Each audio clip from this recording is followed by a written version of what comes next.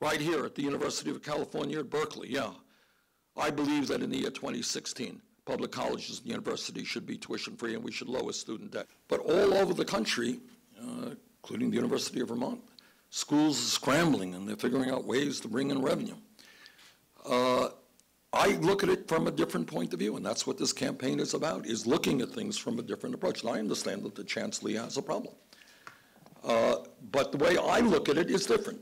The way I look at it is to say that we are the richest country in the history of the world.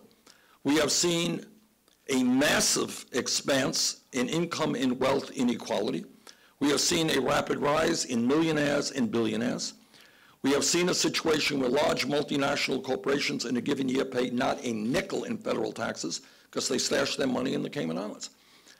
And what I believe, and again, this is an idea that the vast majority of the American people agree with. Nothing radical about it. We live in a competitive global economy. We will not succeed unless we have the best educated workforce in the world. So our job is to encourage not only young people, but workers to get the education that they need. And the way you do that is by having tuition-free public colleges and universities.